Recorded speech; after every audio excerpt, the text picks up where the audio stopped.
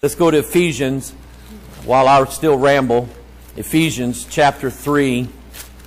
And this is our source text, and we're moving out from there. We're about done studying the mysteries. And something that I will admit to you, there's a lot of understanding that I have concerning what the mystery of God is, and so on, the mystery of iniquity and all that. But we get into the book of Revelation, and I want to take it literally and believe it in the literal fashion. But there's things that I just can't see and I don't understand when it talks about the mystery of the woman in Revelation 17, even though in her name, Mystery Babylon. Now, I know a lot about mystery religions. I know a lot about them. Like I say, one of my source books for all these years I've studied is Secret Teachings of All Ages. Well, Secret Teachings. He went through every mystery religion and siphoned them all down to, there's one big gigantic secret that's been kept hidden since the creation, and it's still secret now. Nobody knows what it is. And basically it's the revelation of the Antichrist, when he's going to be revealed and how he's going to be revealed. And so anyway, when we get to there, I'll just kind of cover some things that I know, and I won't spend much time guessing on what I don't know. All right? But anyway, Ephesians chapter 3. Let's pick it up. Let's see here, verse 7. Paul said, "Wherefore I was made a minister according to the gift of the grace of God given unto me by the effectual working of His power." Remember, it's always God's power, God's power, God's power. It's never your own power. You'll never defeat sin by your own will. You never will. "Unto me who am less than the least of all saints." Isn't that something? That in my mind, the greatest saint that ever lived was the Apostle Paul. In my thinking. The majority of the New Testament written by the Apostle Paul. The profound doctrines and understandings of the cross and the typology of the cross compared with all of the Old Testament types and metaphors and analogies and everything else, Paul got it. Paul nailed it. Okay? And as far as his life is concerned, we know he wasn't a womanizer. He didn't even have a wife. Okay, he said, "I know I got a gift." That's something to say you got a gift. You don't need a woman. Okay, ladies, I don't know how you take that, but anyway, Paul said, "I don't need one, thanks." And it's because God had set him apart for the ministry that he had him do. But we know he wasn't a woman chaser. We know he wasn't a drunkard. We know he didn't curse that we know of, but we don't have any mention of that. We know about the only thing we know of Paul is that he had a little bit of temper in him and some pride in him.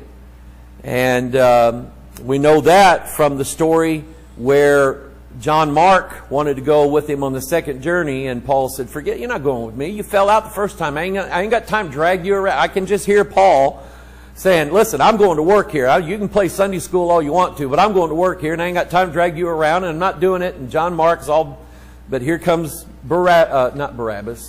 Barnabas, who means son of consolation, and he says, "John Mark, you go with me.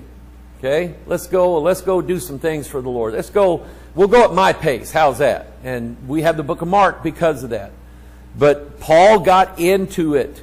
And it got pretty hot between them, the Bible says. Paul got into it with Peter over the deal where Peter was sitting with the Gentiles till the Jews walked in. He got up and ran over to the Jews and said, "Them nasty Gentiles, I don't know who invited them." And Paul jumped Peter to his face in front of everybody that was there and said, why are you doing this, Peter? Why are you being two-faced about this?" I'm paraphrasing, but anyway. In my mind, Paul's the greatest saint that ever was. And here he refers to himself as less than the least of all saints. That is modesty and humility and meekness done right. When Paul, who was chief of all the apostles, never took that on himself. called himself in Romans 7 the chief of sinners. Here in Ephesians, I'm less than the least of all the saints. That's honest, genuine humility. He said, unto me is this grace given, that I should preach among the Gentiles the unsearchable riches of Christ. And truly, the majority of Gentile believers that have believed and are believing now and will believe until the Lord comes, all of that can be, I mean, we lead people to the Lord based on what road? Romans road. Who wrote that? Paul, with the exception of John 3:16 and 1 John 1:9, Paul laid out the entire gospel that we show people how to become saved. But anyway, let me move on. And make all men see, verse 9, what is the fellowship of the mystery. That was, see, there it is right there. To make all men see what the mystery is. I want to make it known to everybody. Which from the beginning of the world hath been hid in God, who created all things by Christ, Jesus Christ. That's important. Remember that, because I'm going to show you something tonight. To the intent that now unto the principalities and powers in heavenly places might be known by the church the manifold wisdom of God, according to the eternal purpose which He purposed in Christ Jesus our Lord. Let's see here. I'm just going to stop right there, and then let's pray, and then we'll pick it up with what I have on the screen, because I backed up a little bit to give you some understanding. Father, we ask your blessings upon your word tonight. I thank you, God, for all of those who are gathered with us tonight, both here and online. And Father, I thank you for this book. Lord, I love this book. It is absolutely amazing to me. And Lord, it fits my mind perfectly. Because there's things in here, God, that I have yet to see, to understand, to dig out, to seek after as for hidden treasures. But I know they're there. And God, I believe now, Lord God, that as long as I breathe in this world, I'll want to know more from your word. And I know it'll be there. So, Father, if I spend this lifetime searching the unsearchable riches of the wealth of this book, Father, it'll be a life well spent. And Lord, Father, just help me to be genuine. Help me to be worthy, Father, to give out the things that you have given me. To make known, Father, the things that I see. And if I'm wrong, Father, then let the Bible correct us all. And Lord, we love you for that. So, Lord, just bless your word tonight. We love you in Jesus' name, and amen. Now, I'm going to back up a little bit on this mystery deal. Okay? In 1 Corinthians 2, it has to do, this part has to do with the Spirit, how we understood the mystery. We understand the mystery by the Spirit of God. And remember that there are 7 spirits of God. And they're laid out in Isaiah chapter 11. 3 of which are the spirit of knowledge, the spirit of understanding, and the spirit of wisdom. Okay? Those 3 there. And then there's 4 others. But, you know, I was talking in the message this morning about the number 7. And that's where we're going to go. We're going to end up in the book of Revelation. And he's talking about the mystery of the 7 stars. And what are they? So he says in 1 Corinthians 2:7, but we speak the wisdom of God in a mystery, even the hidden wisdom, which God ordained before the world unto our glory, which none of the princes of this world knew, for had they known it, they would not have crucified the Lord of glory. Now, I don't know if I covered this or not, but I'm going to say this. If I say it, I'm going to say it again. I think there's things still hidden from principalities and powers. I do. I think there's things that they obviously cannot see that we can see clearly. Like, we can see that the devil's going to get wrapped up in a big chain and thrown into the bottomless pit. Obviously, the devil can't see that. And even as I'm speaking it right now, somehow, some way, God is confusing what I say or what the Word of God says, so that they cannot figure that out. They cannot understand it. They don't have it. They didn't understand that in killing Christ on the cross, nailing him to the cross, was the exact plan of God to destroy their power over sin and death. Amen. If they would have known it, they would have said, whoa, back up. I think we're fixing to make a big mistake here, fellas. Hey, Judas, come back here. Come here. We'll pay you 100 shekels if you'll come back, okay? But they didn't. They thought they were going to kill God, and that was going to be the end of it. They were going to get the whole deal. But it didn't work out that way. Okay? It messed them up. Think of Samson. Why would the Philistines, they got Samson, they should have killed him. When as soon as they figured out his power was gone, they should have killed him. But they didn't. Their pride wanted to make a big show out of him. So they gouged his eyes out, brought him out to the middle of the temple of Dagon. He has a boy lead him over so he can lean against the pillars, but that wasn't what he really wanted. And he wasn't going to tell anybody what he really wanted to do. He didn't say, lead me over to them 2 pillars so I can bring this whole building down on top of us. He didn't say that. He just said, lead me over there so I can lean against these pillars. Well, he did lean against them. He didn't lie. He told the truth. I'm going to lean against them. But in doing that, he killed all the enemies. More of his enemies in his death than he did in his life. So that was hidden from them, and they didn't understand it. And they didn't understand the cross. And I think there's things about the last days that they don't understand either. Because they keep thinking they're going to win, and they're not. That's the beauty of it. So none of the princes of this world knew. So now verse 10. And I'm skipping over some. But God hath revealed them unto us by his Spirit. For the Spirit searcheth all things, yea, the deep things of God. That's one thing to read the Bible and just get a surface level understanding of that, and there's nothing wrong with that. There's nothing wrong if you need milk, there's nothing wrong with getting milk. But after a while, milk just doesn't satisfy you. Every mother knows this. After a while, the milk just don't let them sleep all night. So let's start giving them some cream of wheat to go with it, or whatever it is you give them. Let's give them something solid they can hang in their belly. And that's the deep things that the Spirit has searched all the things of God and knows everything of God. And he knows where they're all at in the Bible too.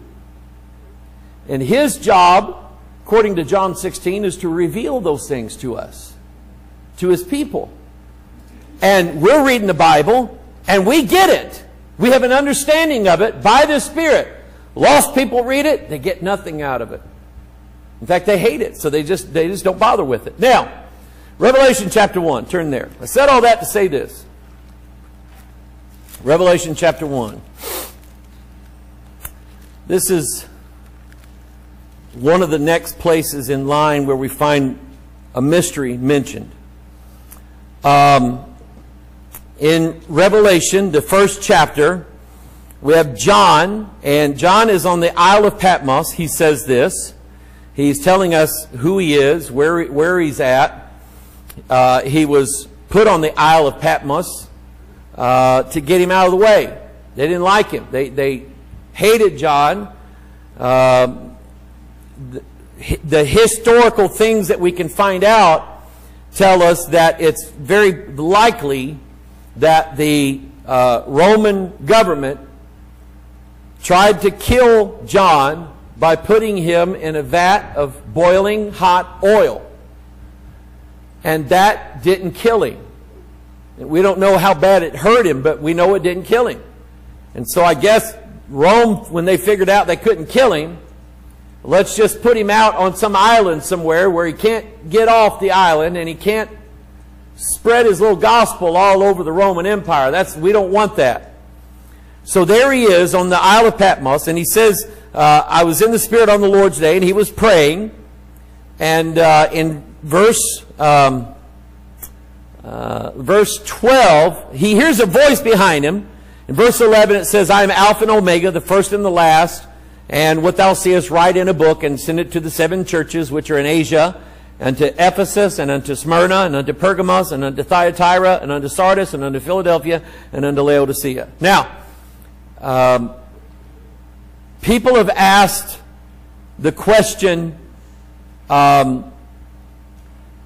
is it possible that these 7 letters to the individual churches were written solely for those 7 churches? Or is there some meaning beyond those 7 churches for us living in this time today? I would say that, number one, none of these churches exist. They're all gone. So with the fact that it's the number 7, that tells me then, 7 being God's number for perfection, completion, the perfection of His Word, and the 7 spirits of God. So that's what that speaks to me by that number 7. Okay? So John hears this voice. Verse 12, this is what's up on the screen. I turned to see the voice that spake with me, and being turned I saw 7 golden candlesticks. Now, voila! What do we have in the tabernacle that produce light for the tabernacle? 7 candlesticks of gold. So, think about this. Think about what this means then. In fact, I'm going to throw it out to you. What do you think that means? What do you think that signifies? That the 7 candlesticks that the Jews had in the tabernacle and in the temple now are seen here. When John first turns and sees, that's the first thing he sees is the 7 candlesticks. What do you think that means? I have a little thing in my mind, but I'll hear from you if you got anything to say. Tick tock, tick tock, tick tock. Crickets, crickets, chirp, chirp. Huh? Who does?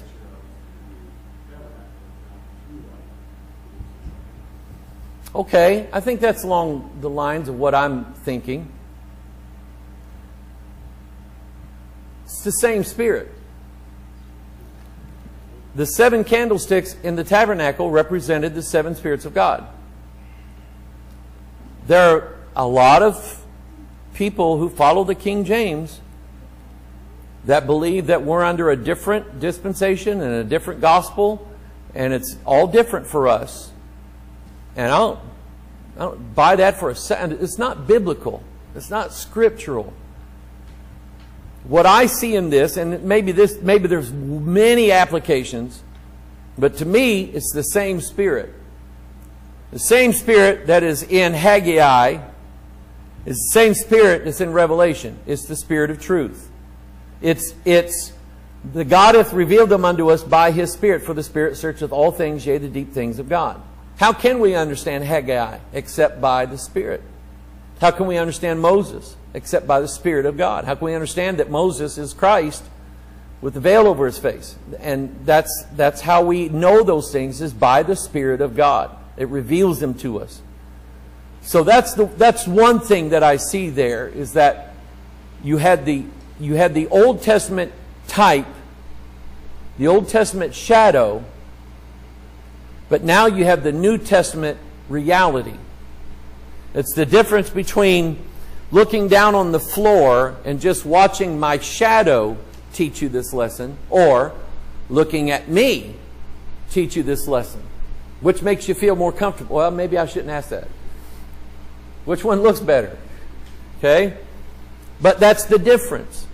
The Old Testament, it was a type. It was a foreshadowing. It was a prefiguring. It was a, what was the word Paul used in Galatians? I can't remember. But anyway, it's that. It's a foreshadowing of something to come. And so now he sees it. John sees it. The 7 golden candlesticks. And he sees, now watch this. In the midst. What does midst mean? What does the word midst mean? What does it mean, Hope? In the middle. Thank you very much. Smart young lady there. It means in the middle of it. Jesus said, where 2 or more are gathered together in my name, what? There am I in the midst of them. Isn't it something? And by the way, here he is. Here he is. here He is in the Spirit, in my heart, on my throne, on your throne. Then it says, in the midst of the 7 candlesticks, this is important. I'm going to show you something. One like unto the Son of Man, clothed with a garment down to the foot, and girt about the paps with a golden girdle. This kind of puts me in mind of the high priest and the garment that he was to wear. The garment that God instructed Aaron to wear had to go down past the knees to cover the thighs, and probably down farther than that, because that's one place, and there's another place in Isaiah that teaches us that the thigh not to be seen. Okay? And so we have Jesus now, and just to me that's what I picture Him as. Here's Jesus, the high priest here.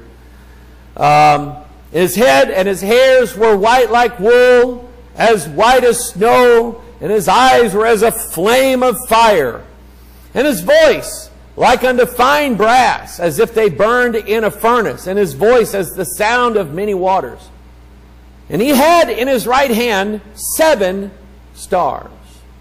Now, I've been saying all along now that stars are angels.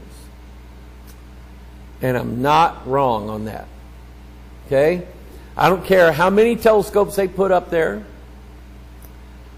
I don't care if we actually send a probe to the nearest star, and the probe goes in the star and discovers what all is in there and all this stuff. Angels. We can only see 3 dimensions of it. There is a higher dimension about each one of those stars that you and I cannot comprehend. We cannot fathom it. We cannot see it. We can't even think of it. So he has in his right hand, the right hand is the hand of power. Nothing against left-handed people, but remember Jesus put the sheep on what hand? The right hand. The goats were where? On the left. Okay, so he has in his right hand. We know that there's a connection there now. His right hand, he had in his right hand 7 stars, and out of his mouth went a sharp 2-edged sword. Well, that matches what we know from Revelation 19, that when Jesus comes back, He's coming back with a sword coming out of His mouth, a sharp 2-edged sword. Yes? It's literally the Word of God. Okay? It literally is the Word of God. So a sharp 2-edged sword, and His countenance was as the sun shineth in His strength. How many times has Jesus been characterized as the sun? Okay?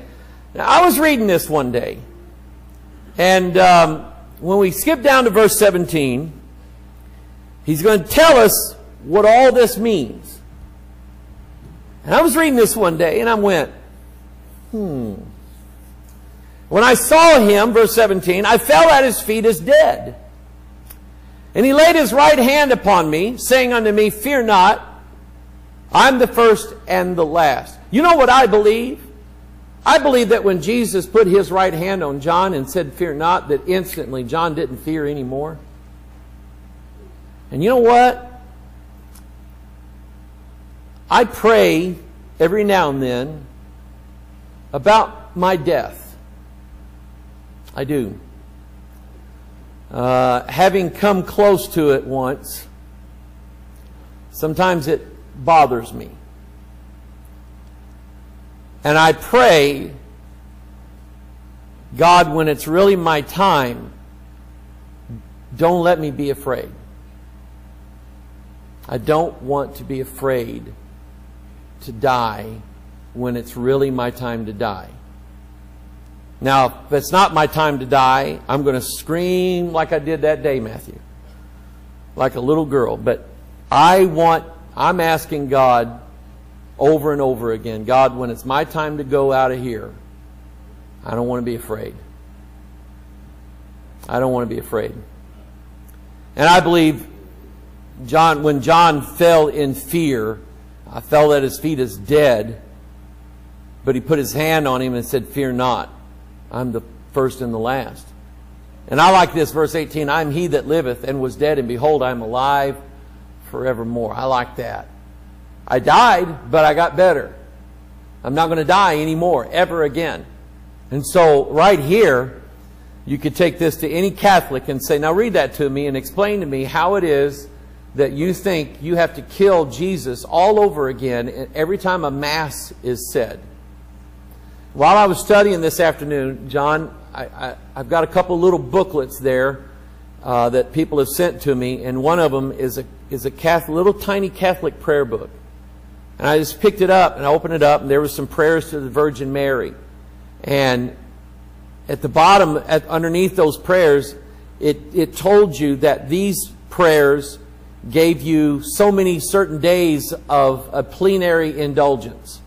In other words, if you prayed this particular prayer for 300 days, you would get a complete, full forgiveness of all the sins that you commit for the next 300 days. Now, do you know what I would do with that?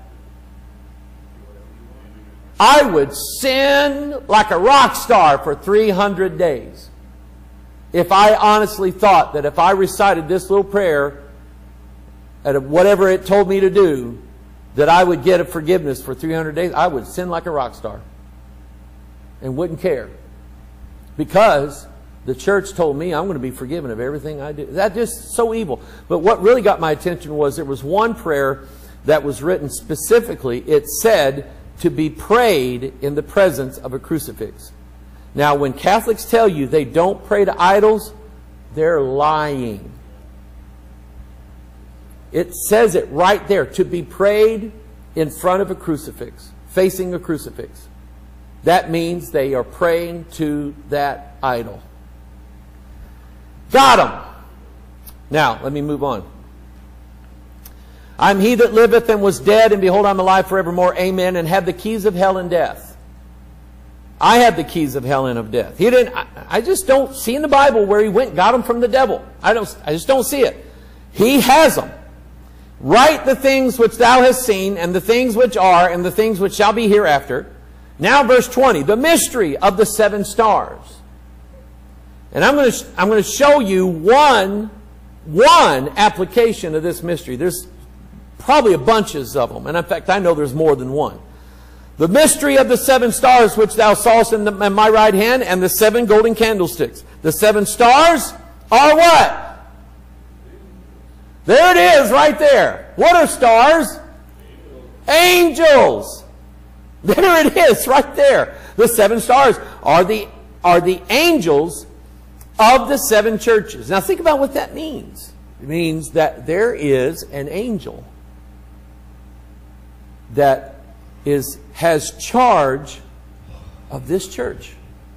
That's what I think. I think God has dispatched or assigned an angel to be the angel guardian, the angel chief, the captain angel or whatever over this church, over other churches that are serving the Lord and so on. May be wrong on that. But here we have the 7 stars of are the angels of the 7 churches. And the 7 candlesticks which thou sawest are the 7 churches. Now that's interesting. Because again, we know that the 7 candlesticks represent the 7 spirits of God. 7 spirits of God mentioned in Isaiah 11. We know that in the lungs, the human lungs, the 2 lungs, we have I got to say this right, bronchial tree. And that tree has 7 branches on it, which are the 7, that's the 7 spirits of God. But then the churches are also the 7 candlesticks. Now, later on, and we're not going to cover this in this lesson, but when we first started our study in the book of Revelation, we saw that Christ gave a warning to one of the churches. And I don't remember which one it was, and I didn't take the time to find out. But he told one of these churches here if you don't do what I say, I'm going to take your candle out of the candlestick. What I have to think that means is God's going to snuff that church out. That means the light that would have come from that church, Jesus says, I can no more have my light associated with this church. I'm going to take it out. Okay? Like I said, I can't remember. Oh, I found it. It's chapter 2, verse 5. Remember therefore from whence thou art fallen. See that word fallen? And repent and do the first works, or else I will come unto thee quickly, and I will remove thy candlestick out of his place, except thou repent. Now that's a strong, and of course some people whose doctrine doesn't allow for that to happen, then that's why they omit the letters to the 7 churches as having no meaning for us whatsoever. But I just think that because he mentions there are 7, I think that means that they are fully and completely for all churches. I mean, when Paul wrote to the church at Corinth, was he not also writing to us? That's how we got our doctrine. We got our doctrine from the letters that were written. Paul wrote letters, Peter wrote letters, James, Jude wrote letters, and now John is writing 7 letters to 7 churches. And to say that they have nothing to do with us would be like saying 1st, 2nd Corinthians, let's just take it out because they weren't written to us. Romans wasn't written to us, so let's just take it out of the Bible. And I don't think we can do that. Now, I was looking at this one day, and I was talking to Brother George this morning after Sunday school, and we were just talking about quantum physics and all that. And I told him, I said, George, I think this King James Bible is a complete and accurate blueprint of everything that God created in the universe. And he said, amen to that. Whether we understand it all or not, I believe it is. Now, understand this, that for a long time, people did actually believe the earth was flat. However, the Bible completely denies that in the book of Isaiah chapter 40, where he talks about the circle of the earth. And it literally means a globe. And there are lots of other proofs that prove it outside of the Bible. The mathematics of it, the way sunlight moves, the way the moon moves, the way the stars go in their paths and all this stuff. I don't understand a lot of it, but they figured out by using mathematics that the earth was round and not flat. That it just, the math proved it. I'll give you another thing. The planet Neptune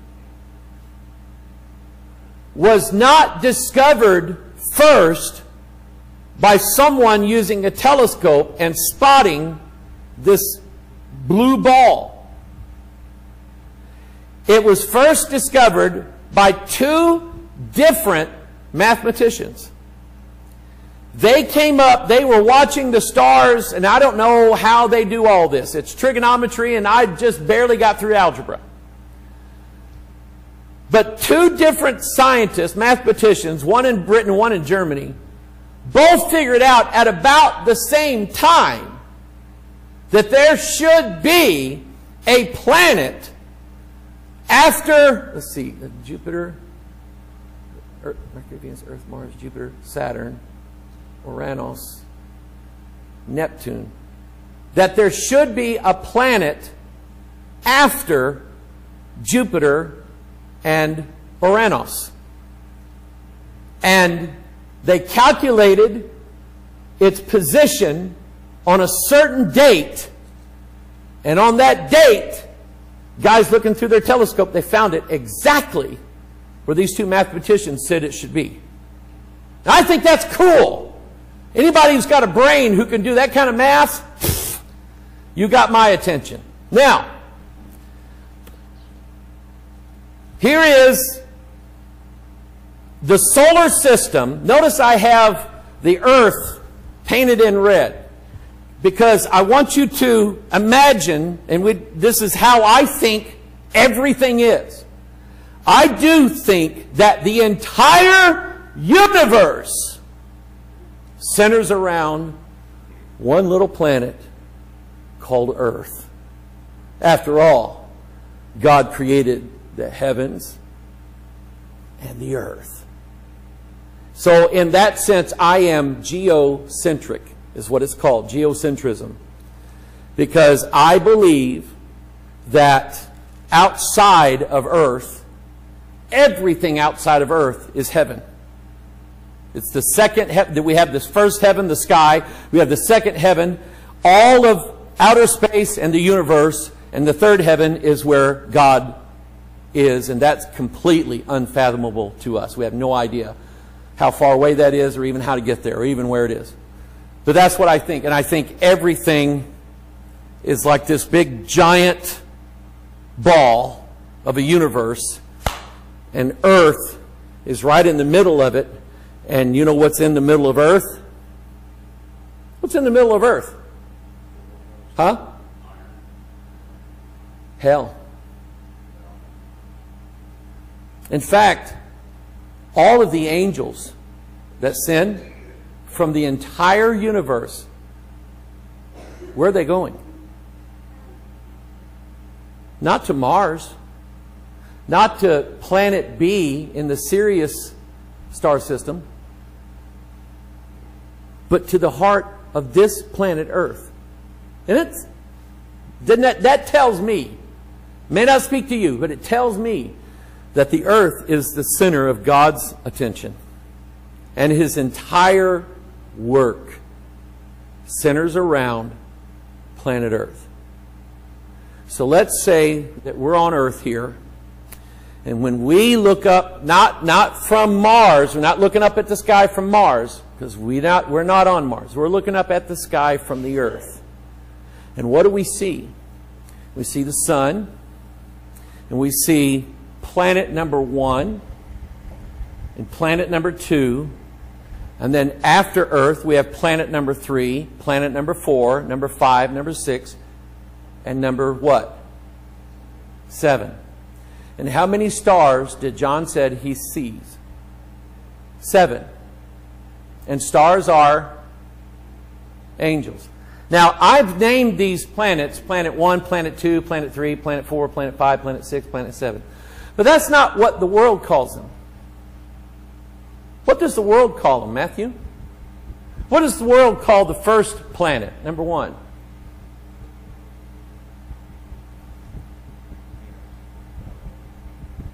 Who knows it? The first planet is what? Mercury. Mercury is what? Mercury is a god. Mercury is a god. An angel. The second planet. What is the second planet? Venus. Venus is a goddess. Earth is not a god. There's no god called Earth, right? What's the third planet called? Mars. Mars is a god. The fourth one is Jupiter. Jupiter is a god. The fifth one is Saturn. Saturn is a god. I think it's Chion from the Bible. Okay? The star of your god Remphan. Okay? The sixth one, and I never call it what everybody else calls it. That's the Latin pronunciation of it. The Greek pronunciation of that planet is Oranos. My wife asked me that one time. Why do you call it Oranos? I said, I'm not saying the other word. Amen? Okay? But that's the Greek pronunciation. So I've settled with that. Oranos. And Oranos was a god. And then Neptune was what? The god of the sea. Okay? Okay? So, this wicked world has named those 7 stars after their gods. But they're not. They are the 7 churches. And go back and look at this verse again. When he said, verse 13, in the midst of the 7 candlesticks. Where is the sun in relation to these 7 stars? In the midst. Because they all, just like, have you noticed that the atom is designed the exact same way as the solar system? With electrons spinning around a center thing, a neutron and a proton, spinning around those things. And if it has more than one electron, then all those electrons are orbiting this whole thing. Because that's how the whole universe, that's how gravity works. Okay? And here's what it looks like from Earth. Okay? I mean, here's planet 1. Well, I'm just guessing here. Planet 1, planet 2, or planet 2, planet 3, planet 4, planet 5, planet 6, planet 7. This is the moon here. You don't count that. But that's what it looks like from the Earth, is the 7 stars surrounding the one whose face is shining like the sun. Isn't that cool? So that's just one. And see, we didn't know this. Man did not know this until, like I said, a few hundred years ago, when they first invented a telescope. They could see what Saturn looked like. They could see what Mars looked like a little bit. They could see Jupiter, and they could see things orbiting Jupiter. Jupiter's got what, 12 moons? Something like that? Bunch of them. And they could see those things, and like I say, this is Neptune, and it's the last one, and before they ever saw Neptune in a looking glass or a telescope, 2 mathematicians figured out that it should be there, and lo and behold, it was. Because God is the one who created math, isn't He? And see, God put everything in order, didn't He? Can we calculate the rising of the sun 10 years from now? Sure we can. That's what you get when you get the Farmer's Almanac. You get the exact timing of the sunrise and sunset in your area already calculated out. Why? Because God put everything in order. Now, let me just throw this at you and I'll let you go. If, back in Revelation 2, verse 5, if Jesus says, I will come unto thee quickly and will remove thy candlestick out of his place, except thou repent. So if Jesus, we have 7 candlesticks here, and how many are there supposed to be? 7. So if Jesus comes quickly and takes one out because they won't repent, does he just leave it like that? How many are there supposed to be? I'm going to light another one. Put it in its place. That's all in the Bible. The story of Israel and the Gentiles. Because Israel would not follow God, who did he replace them with temporarily? The Gentiles. See it? See, they had the candlestick all the way up until Jesus. Now we find out we are the candlestick. And we are part of what lights this world. And that's what Paul said in one place, that we would shine as lights in the world. Didn't he? So imagine those 7 stars, those 7 planets, being the 7 churches, shining their light upon the darkness of this world. And where does these stars shine best? In the daytime or at night? In the darkness, people. So as dark as it's getting in this world right now, that just means we're going to be shining brighter than we ever have before. Not that we have to.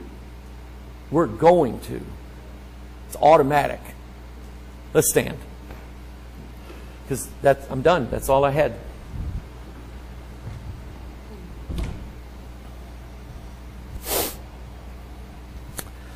Father, I love you. I thank you, God, for this world that you built, the sky that you put over it, the sun, the moon, and the stars. They all declare your glory. The firmament showeth your handiwork. And Jesus, I love you for being the light of this world and the light of my world. Father, would you bless your people tonight? Give us wisdom, give us understanding. And Father, as this world becomes increasingly dark, there's only 12 hours in the day, and then the day is gone, and there needs to be a light shining upon the darkness of this world. And Father, as this world turns dark, then let our light shine unto men. Bless us tonight, we pray in Jesus' name, and amen.